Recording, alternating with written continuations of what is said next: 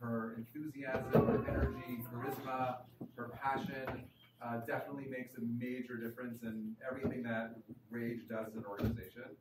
And for me, it's just like, it's been like almost like a changing of the guards a little bit. Not that he's gone, but like Ronnie Hirsch was that enthusiasm and energy that helped kick off that program and organization. And now Faye, like you've created something that this home is exactly what I've been saying Rage needed for so many years. A place that was not institutional, but a place, a home that people could walk into, feel comfortable, they could just do what they do in their own home and not judgmental, a home and an environment which is comfortable and welcoming to everybody. That's what this place is. I feel very welcome here. Thank you so much for everything. I do have an ulterior motive, and that's not about Ronnie Hirsch having started Rage and it being taken over by Faye Zakon. Tonight we're announcing that Ronnie Hirsch and Faye Zakon are working together on Rage.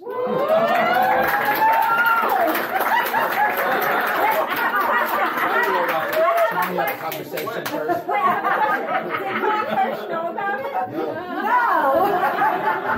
As far as I know, never stop.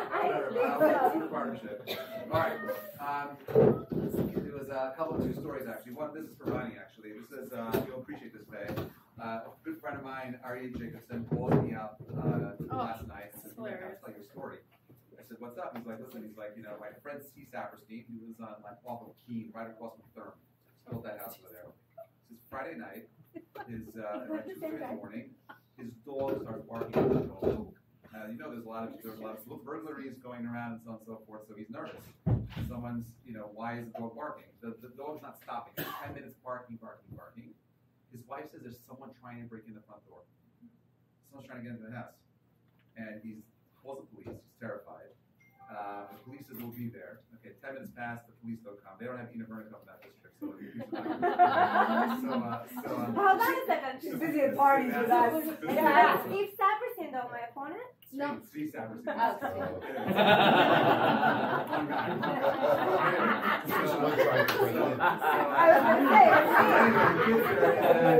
They see this guy who's trying to break. He can't get into the front door. He's going through the back door. He's trying to go through the windows, and he doesn't know what to do. So he calls the police back. They're like, "We're going to get there." Anyway, he sees this guy walk away with another hooded figure away from the house.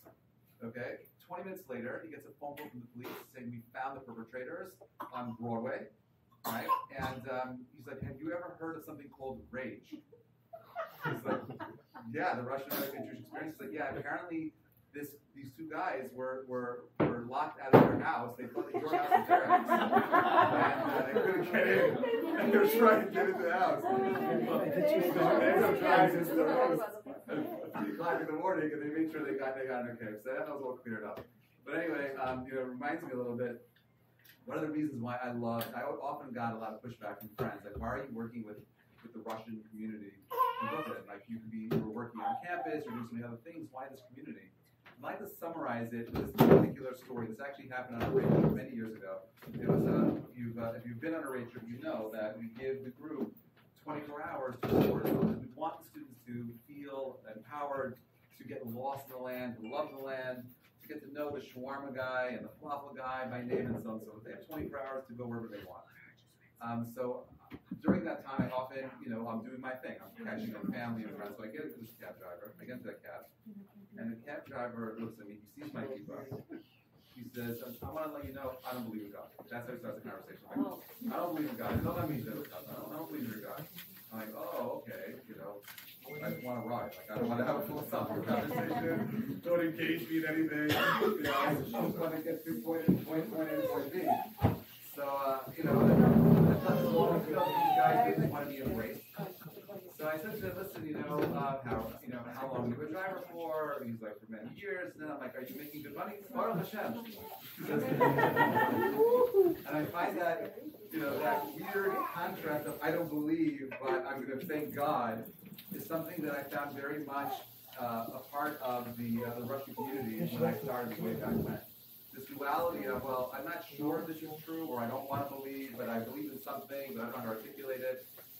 And that's something that, I've spent the last, since 2009, it's going to be a long time already, almost 13 years, of trying to come up with a language that's meaningful for a young group of people whose heritage was completely robbed and stolen from them. And I believe that. Like my mission at Rage was always thinking about how these are people that I'm speaking in front of, the people who I led into my house, the people who I'm traveling around the world with, were individuals whose families were robbed of heritage, and I'm in this position to try to give them some meaning, an opportunity to reacquaint them with something that actually belonged to them.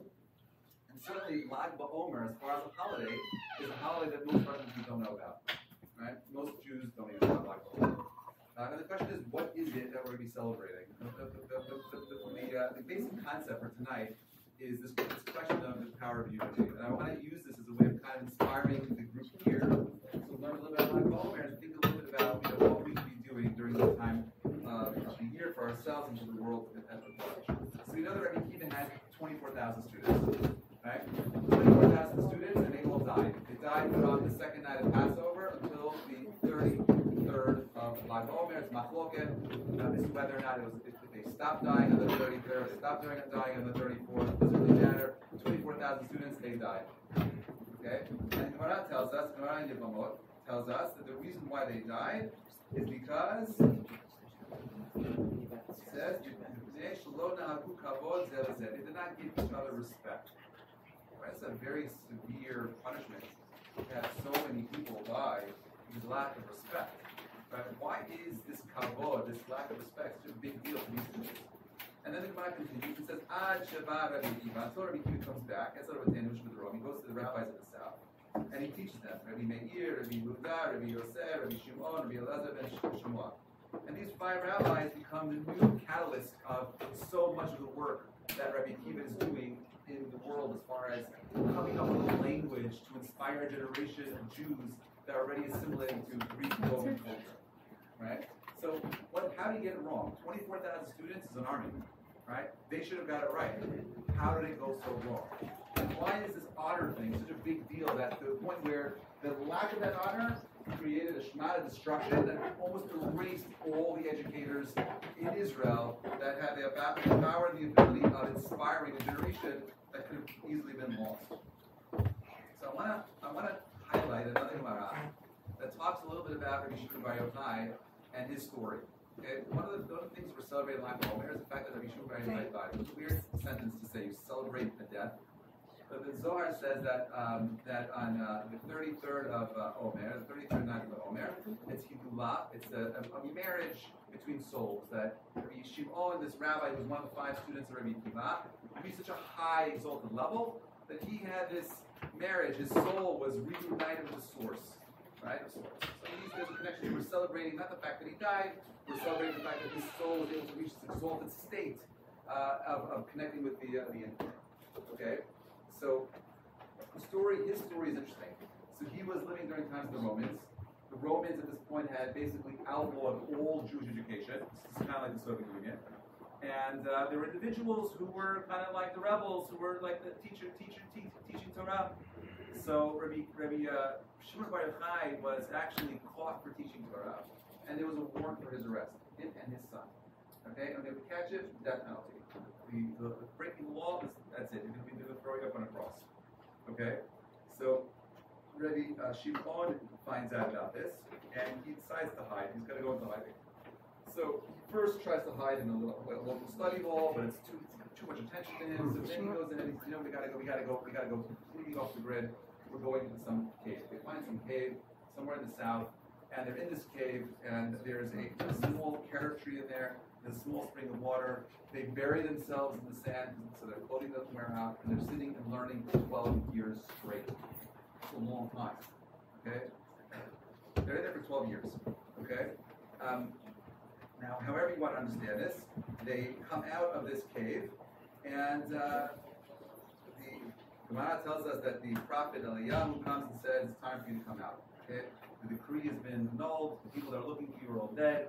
That regime is gone. Now you're free to roam. So you imagine that these 2 guys, Rabbi Shimon and his son, right, who are these amazing sages, spend 12 years non-stop engaged in intense spiritual learning and growth.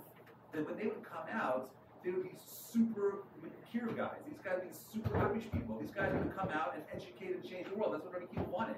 his whole purpose and his 5 students were to come out and make a difference. But what ends up happening is surprising. Okay? Nafku, right? They emerge from the cave, right? And they see people, right, who are plowing and sowing the field. And Rabbi Shimon Bar Yochai says, these people, they abandoned an eternal life for their own sustenance. The losers are these people, right? That every place, Gemara says that every place that Rabbi Shimon and his son Rabbi Elazar directed their eyes, immediately burnt into flames. They literally got like laser vision and they're setting everything on fire, right? So, listen, I've learned from the Beit Midrash, not for 12 years, but I don't know anyone that walks out of the Midrash now has, like Superman powers to burn things up. That doesn't work like that. So, whenever the Gemara says something that's interesting, we have to ask the question, what are we supposed to learn from that? How do we understand the story? Like, these guys were sitting, they were learning, they were engaged in spiritual development, they're coming out and they see a guy who's, what's he doing? He's got a job, right? He's supporting his family. Why does this guy deserve to be set on fire and burnt, right? A heavenly voice comes out and says to them, did you come out of this cave to destroy my world? You got to go back to the cave that you come from. In the more academic circles, by the way, if you're familiar with Aristotle's allegory of the cave, this story is the antithesis of that story, but that's for another time. So they sat in this, it's interesting, right? They go back into the cave, and they wait for 12 months. You say 12 months is the amount of time that when a soul is judged, no, it's less than 12 months. It must be we can emerge after 12 months. And as they're debating it, a divine voice comes out and says, get out of the cave. You come out of the cave. So they come out of the cave.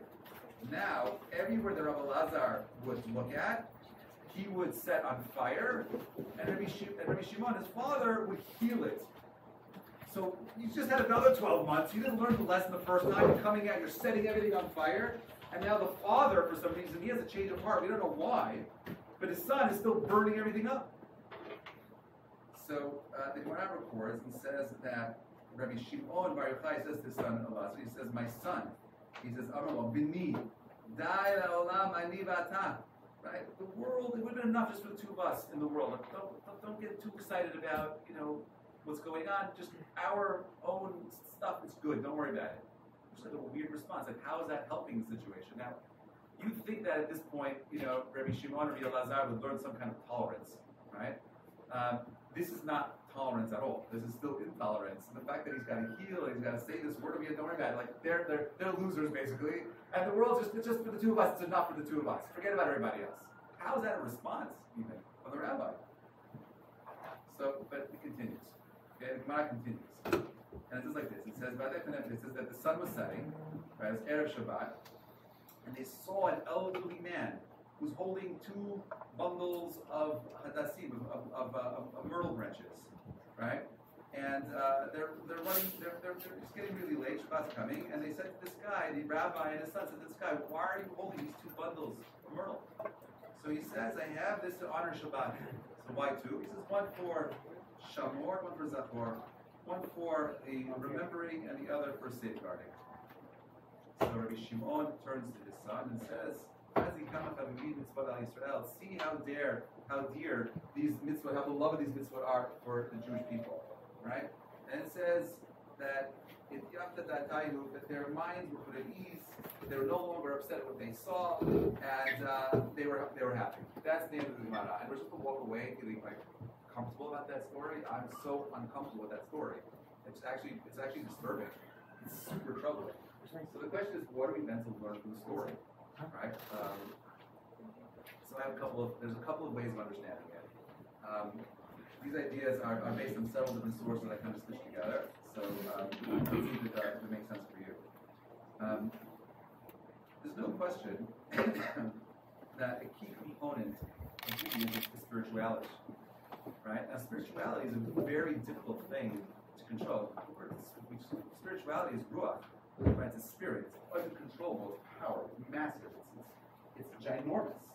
And if you take that powerful spirit and you put it into something that does not have the ability to maintain, control, direct that kind of spirit, not only will you burn the people around you, but you'll burn yourself. I can't tell you how many times I've had people have come off of a race trip and say, "Rabbi, I am ready to change my life." And I'm like, "Slow down, Sparky. You're not going anywhere."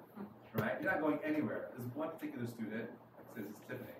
This is way back when. She was a 16-year-old girl that came to my house to help do some chesed a long time ago. And she decided to go to seminary, and she came back from seminary. And she's like, Rabbi, it's Rosh Hashanah. Can I spend time with your family? Rosh Hashanah, my family doesn't keep the holiday. Can I spend time with you? I'm like, no, can't. Sorry. She's like, what do you mean? I'm like, you have to learn how to live with your parents. Like, your parents, like, who's going to teach your parents Rosh Hashanah? It's not going to be me. They're not coming to my house. You're going to do it. She told me a few days before her wedding, she's like, I want you to know. She's like, I was so angry with you. I never felt so abandoned by someone who I trusted so much. How could you do that to me? She said, but now, at the wedding, her mom comes up to me and says, Rabbi, I know what you did with my daughter.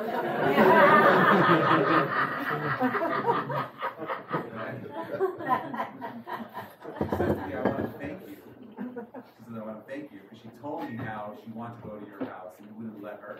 And you forced her to spend time with us. And she's like, I appreciate the holiday so much more now because of that. So thank you so much for what you did. So this is a classic example. Someone gets expired, they want to go ahead and express their Judaism in the fullest way possible, but they just don't understand how to express it in a way that's meaningful to people around them. And for me, like my family, I didn't grow up religious, so the word religious is a very derogatory word in the Russian language. Yosny is a very bad word. And, the religious people are the crazy people, they're the fanatics, they're the opium for the masses people. That's not what you want to be a part of. You want to stay away from all those religious people. And I understood that the reason why my parents felt that way is because often religious people would create so many obstacles in building a relationship. I think I don't know what you're talking about, Rabbi, right? So, create so many obstacles to building that relationship that they're just like strange. It's just a weird thing. Like, just be normal, right? Just be normal. And what was happening in this story was that Rabbi Shimon spent 12 years internalizing these very deep spiritual messages, these very deep spiritual ideas. He did not know how to contain himself. So he's literally setting the world on fire. Because in his eyes, if you're not involved in any kind of spirituality, it's tantamount to death. You don't deserve to be alive. That was where he was coming from. But he has to turn apart. He realized he was too extreme. But not his son. His son was not able to internalize the message. So Rabbi Shimon is now working on healing the world. He doesn't work on stopping his son, because he still is somewhat aligned with his son. So he's healing, he's fixing. Whatever he breaks, I'll fix. This is like a father-child relationship, I'm not ready to go ahead and reprimand him and give him the discipline that he needs, but I'll start fixing the things that this guy breaks. So I'm fixing and fixing and fixing and fixing. And now there's something that changes at the end of the story, right? What happens? And instead of them sitting there and looking and judging the world, what do? They engage. They see a man carrying these two myrtle branches, these two bundles of myrtle, right? Instead of saying, set the guy on fire and kill him, what do? They ask the question, where are you going? What are you doing? Why are you doing that? And to their pleasant surprise, what he was involved in was beautiful. It may not have been what they wanted, but they still were able to see the beauty of the fact that this guy was engaged in something so simple as getting some flowers for Shabbat and trying to make Shabbat more meaningful. He wasn't the guy that was in the cave for 12 years. That wasn't his job. He was the guy that was working the field, and for him, that was his beautiful, unique way of expressing his Judaism. Right? It was powerful. So what ends up happening is like this. You have two people that are coming from a world hyper, super focused, my way or the highway, hypercritical, right? Cancel culture, will set you on fire, right? Do not try to change my mind on anything. I'm not going to engage in any conversation, and I believe, that the reason why the Gemara is telling us this is because Rabbi Shimon was a student of Rabbi Akiva, which means that his philosophy, this ideology of my way or the highway, I'm not saying you can't Rabbi Akiva or not, but maybe that's something similar that the students of Rabbi Akiva were suffering from. They were unable to give kavod one to the other. It's like a basic principle of just respecting somebody. How can you not give kavod to your parents? How can you not have just simple gratitude for the people that have helped you and done so much for you? I feel so indebted so many people that helped me get to where I am. I don't forget them. I pray for them. I think about them all the time. But are we those kinds of people that just take from the world around us? And if we are those kinds of people, we fail to learn the lesson of what it means to be a Jew. To be a Jew means to be someone that has a tremendous amount of hona'ah, right? Tremendous amount of gratitude, simple desire to feel grateful, to be thankful for the things that we have. And Rabbi Shimon comes out of the cave and he wants to burn the world that God created for him.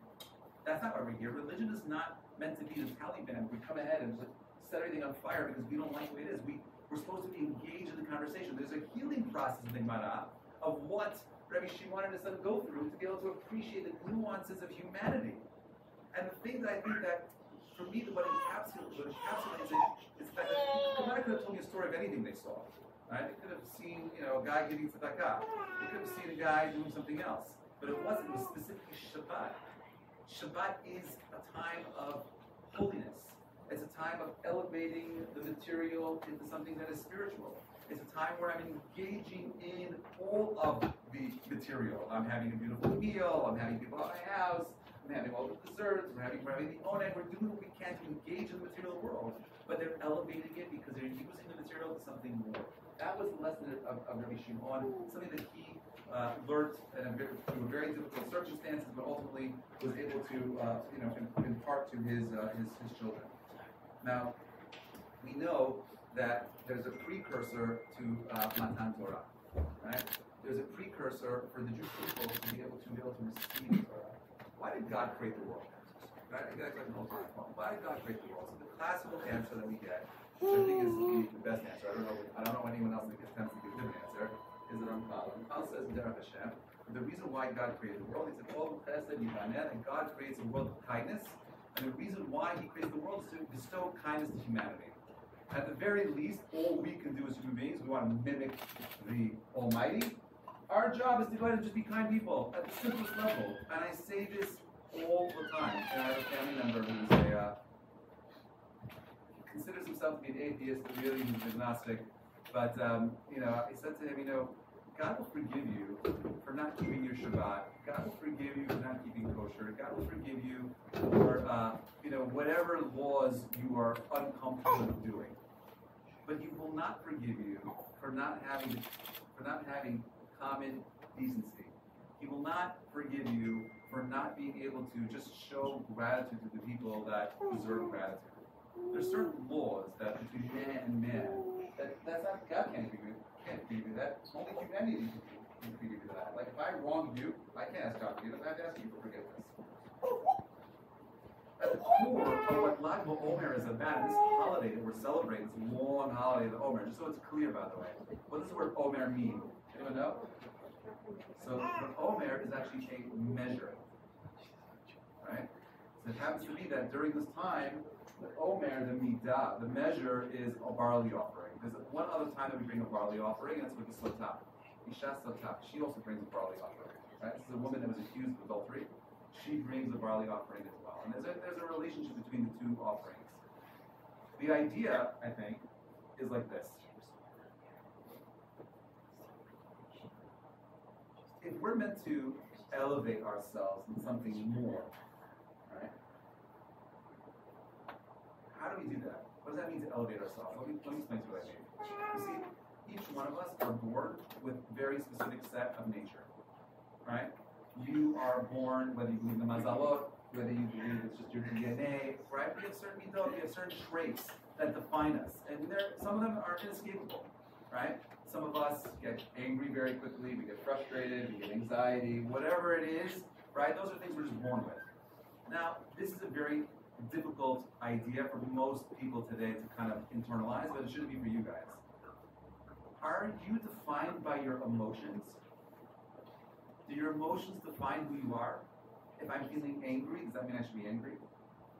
If I'm super hyper and excited, does that expression of my emotion, should that determine my reaction to the circumstance that I find myself in? Or is it something different? Or am I meant to be someone whose intellect is defining the reality of the response that they're in? Like, this is a Jewish principle, right? There's a famous story of this is Rabbi Yaakov Kanievsky. This is the Stifler Gaon, or Chaim Kanievsky's father. This is there was a man who comes to him and says to him, Rabbi, I have crazy anger issues, and I'm about to lose my wife, my kids, my family, my job, out of control. So he says to him, okay, he's like, I can help you. He's like, I can heal you. He's like, really? He's like, how? He's like, I'm going to do it like this. You have to look at me, okay? Don't avert your eyes from looking at me the whole time. We're going to start in a minute. He's like, look at me and don't turn away. So he says, okay, I'll look at you. He's like, what are you going to do? So anyway, the rabbi starts making all these angry faces, like, and like starts making like all these like anger, emotive faces at him. And he says to him, like, Rabbi, what are you doing? It's been like 8 minutes of you making like these weird faces at me. So he says, I want to show you what you look like when you're angry. You look crazy. What are you doing? He's like, before you get angry, look in the mirror and see what your anger is causing. Right? Think about what you're doing. The midah that we're supposed to be working on right now is the fact that there's supposed to be a measured response in how we respond to the world around us. Right? The barley offering is an offering for animals. The wheat offering is what we bring in Shavuot, is for bread. We bring chalot, right? That is for human beings. We want to transcend the animal nature and ascend to being something called an Adam. The Vilna Gaon says there are 5 different words that are used to express man. You have the word Adam. You have the word you have the word Gever. You have the word Enosh. You have the word Ben Adam and Ish. And he says those 5 descriptions of man represent 5 different tiers of a human being. Adam being the lowest from the earth, and Ish being the highest, coming from an Esh, the fire, the flame. Why is Ish considered to be the greatest expression of man? Well, let's think about fire for a minute, right? Fire is something that is consuming all the time, right? Consumption, constant consumption, is that a good thing or a bad thing? Well, it depends, right? If I was in a constant consumption, it would be a very, very bad thing, right? But if I'm consuming for the sake of returning and giving back, right? Is that a bad consumption? Why am I taking? If I'm taking to give, if I'm going out to make money and give back, if I'm building beautiful homes, like I told you, we moved from Brooklyn to Whitmere. This is 2 years ago. It was a very hard decision. We spent 2.5 years with an architect figuring out how to legally get every single inch into that house. Basement, glass rooms, attics that are going to collapse and expand somehow. Every single kind of, legal shtick I could find, I figured it out. It took me 2.5 years to do it. We were November 14th, 2019, right? We were on a rage show. That was the last time I was on a Shabbaton with Rage, right before COVID. We're at a Shabbaton, and we're staying at the Rahmanis, which is where my neighbors right now, and they're like, you're crazy. Don't knock your house down. Don't do it. Something like the whole world could go crazy any minute. So many things could go wrong. Don't bother doing it. Just buy the house next door. The guy's been selling it forever. He's like, you'll get a great deal on it. There's absolutely no word. And just move in. It's a move-in condition. You'll be great. So I said to my wife, we got to Brooklyn. She's like, friends, this, that. I'm like, okay, we'll go take a look at it. So we take a look at it. She fell in love. We made an offer, and they accepted it. And that was the beginning of an amazing journey.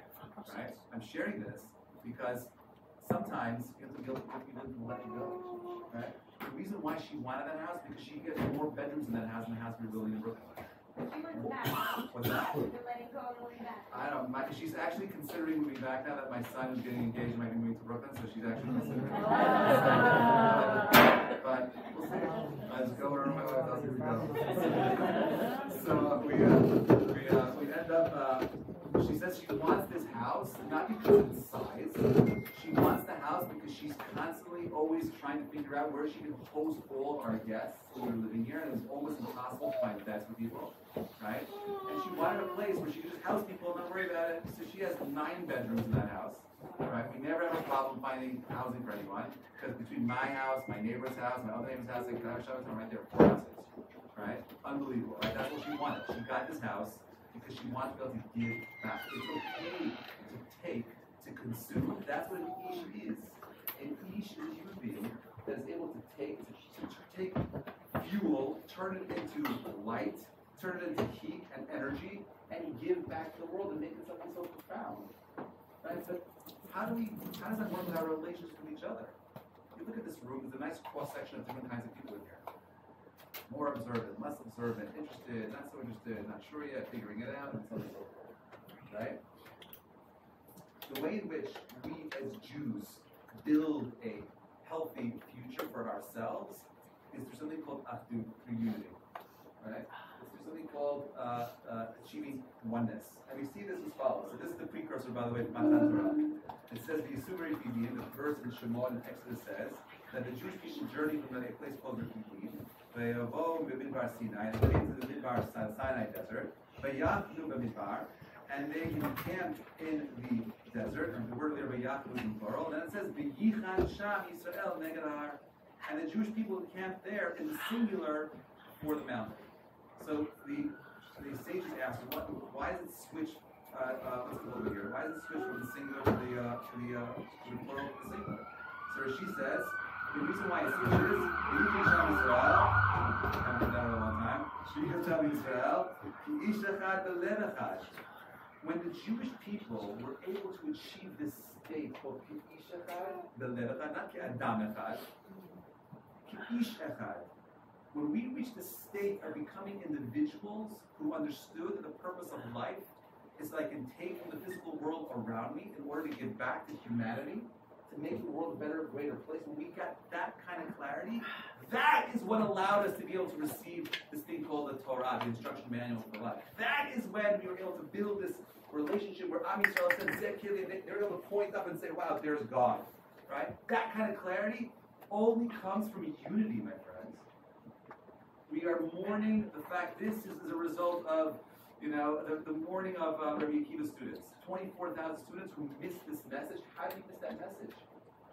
But it's so easy to lose yourself in a world of spirituality where you're so engrossed in the study and so engrossed in the thinking and connecting to this massive infinite source, and you lose yourself. But God created a world with humanity in it so that you can find godliness. How do you find godliness in humanity? You got to remember that each person in this room was created B'Tselem Elohim, in the image of the Almighty. There's a lot of people who passed away recently. Zachariah Wallerstein was one of them. He was a very interesting person, a very special person. I had the privilege of knowing him for quite some time. And I remember many years ago, as I was in Israel as a student, and one of my Rabbi passed away. And I was going to the funeral. And on the way to the funeral, I said to Rabbi, just curious, this is a little sensitive question, I thought, looking back. But I was just curious. I said to him, if Jews believe that when someone dies, they go to heaven, why are we mourning at the funeral? Like, we should be throwing a party, like have a siyum, like make a siyum, make a kiddush, bring out shawarmas and vodkas, and let's make a party out of it. So he said to me, Reuven, he's like, at the very least, you could understand that. Bottom line is, we miss someone; they're no longer here. So I said, I hear that. But he said something else to me which I love. He said that every single person in this world has a unique ability to express godliness in their unique way. It's something that they can do and that no one else in the world can do. Each person in this room has a special power of reflecting God's light into this world in their unique way that no one else in the world can do. And then one of the things that we're mourning, aside from the loss of that person, is the fact that that expression of godliness is no longer here. And then the question we ask ourselves, well, what are we doing to bring that light, that expression of godliness in the world? How do we express godliness in the world? Does anyone know? What does that mean? What does that look like? You know how you express godliness in this world? By being a mensch, by being normal, by being respectful, by loving your parents, feeling gratitude, by standing up and taking initiative when no one else wants to take initiative. That's how you express godliness. We come from a world that's Darwinism, right? It's might makes right. Right? Survival of the fittest. That's the world that I want to be a part of. No, that's not the world I want to be a part of. I want to be a part of a world where I believe in humanity's ability to recognize every single person's strengths, to recognize that we all have strengths and weaknesses, but it's irrelevant because bottom line is we have one thread that unites that we are the children of God. That every single person here has something profound to contribute. Every single person here has a unique mission. Every single person here can make a difference. But if you live in a world where it's only about you, where you're only thinking about yourself, your definition of religiosity, your expression of Judaism, your way of looking, you're not open to learning from people, you're not open to asking questions from them, you're not willing to learn, you are no different than Rabbi Shimon and his son in the pit coming out and burning the world. So, what do we do on Lag BaOmer? We stop all the mourning, we have all these festivities, and remembering the fact that Rabbi Shimon was able to transcend this lower part of himself, right? Something much more profound, much more balanced, much more healthy, much more malleable, much more digestible, palatable for us. Because there's no question that every single one of us has this ability to connect to God. 100%, you have a powerful connection to the Borei Olam, and there's a journey there. The Torah is your guidebook. It'll tell you how to get there. It'll tell you how to find all of it. But if you're not willing to see the greatness of humanity, you're always going to be disconnected from God. You can't find God if you can't find the beauty in the people around you. It's not an accident if you're a healthy religious person that you're also generally a very giving, kind person. You're someone who loves to help out. You're someone like, I live in a community of people who you make a phone call and saying, can you host a bunch of Russian kids from some other community? Like, how many can I take? Right? It's still a weird thing. Your home is the most private space in the world. Right? Why don't you share that with strangers? You're sharing that with strangers because those folks understand the beauty and the power of connecting to people. I'm hoping that I'm hoping that each of you, thanks. I'm hoping that each of you walk away with the following idea. You walk away with the idea that you, my friends, can become an ish, right? That the more united you are in this group, thank you so much. I made a bracha earlier. It's okay. Everyone at their level. Actually, it's not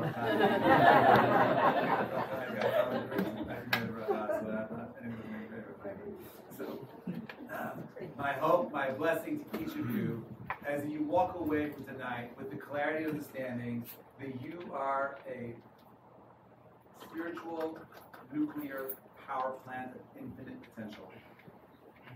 That you have the power of uniting the people around you, that you have the power of doing great things, you have the power of connecting with people around you and amplifying your ability of connecting and helping the people. The Rage mission is still very much important to me. I've said this to everyone here, and I'm saying it publicly again. If I can do anything ever, for anyone here at any level, I'm happy to do it. Happy to be anywhere. But I also always believe, and we've spoken about, Ronnie and I spoken a lot about this many, many years ago, is that the only way Rage has a future is if the people that graduated from Rage felt a deep sense of responsibility to give back to it. And that ultimately, that if we created all this, the classes, the rabbis, trips, Shabbatons, the experiences, speakers, connections, we did all that. I mean, marriage, I just did my 500th wedding back there, but I was married a couple in this house, by the way. You know that? Yeah. I was married this couple right over here. Yeah,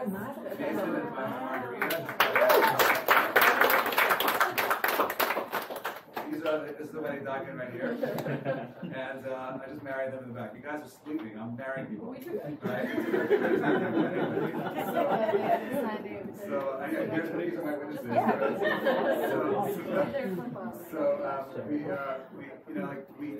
If you were unable to walk away with, the feeling of gratitude for everything that these people have done for us, then we failed you as a community. Rage failed if we were unable to inspire its alumni to get up and feel a sense of indebtedness and gratitude to give back. How do you do that? There's 1,000 ways to give back. You could ask Rebecca, you could ask Rebecca Sid, you could ask Ray Gold, you can come and ask me, ask Ronnie. We all have, ask Dr. Faye. There's 1,000 ways to give back. And I want you to know, right? We get a little apocalyptic on you, right? As we're nearing these interesting times in history, okay? Wars in Ukraine, the world, it's a crazy time in history. And what we learned over the last 2.5 years, at least what I learned over the last 2.5 years, the world can change very quickly, right? I never thought I would live in a country where toilet paper would run out. Like, that was something that didn't happen. Imagine, there's lines of people buying toilet paper. That was 2 years ago. There's toilet paper break. People are going crazy for toilet paper, right? And now there's a shortage of baby formula in this country. They're restricting how much formula you can buy per family. That's insane. Like, this is 2022. We shouldn't be doing these things. How is that our reality? But all of this is teaching me that the world changes very quickly. There's one constant, and that's us, and how we respond to our circumstances. I can't change what happens with Putin and his war in Ukraine. I can't change the war, but I can change my response. I can donate. I can get up. I have students at Safra that actually flew out to Ukraine onto the border and help refugees like just escape and just like get into like out of the country and so on and so forth. There's 1,000 things you can do. I'm not saying you have to go that far, but you can do things. You have so much power. You have more power than you could possibly imagine. You, my friends, are Russian American Jews. You are the most powerful Jews on the planet. The only thing that you are lacking is like General Schwarzkopf after 9/11. They asked him, they said, where was the failure in intelligence in America? You know what he said? He said, there was no failure of intelligence. He's like, it was a failure in our imagination. We knew everything. We just couldn't imagine. Your weakness is not believing in your potential. Believe that we could accomplish anything together. Thank you so much for having me.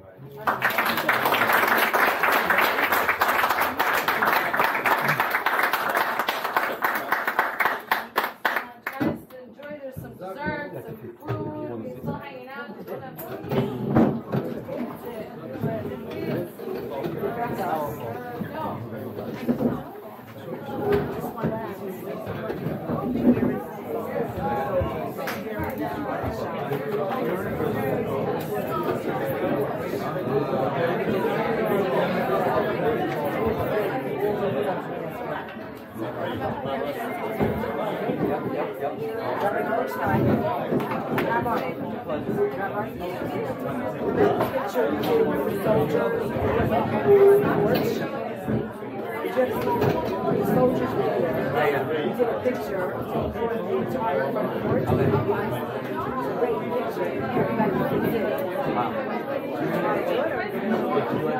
Here?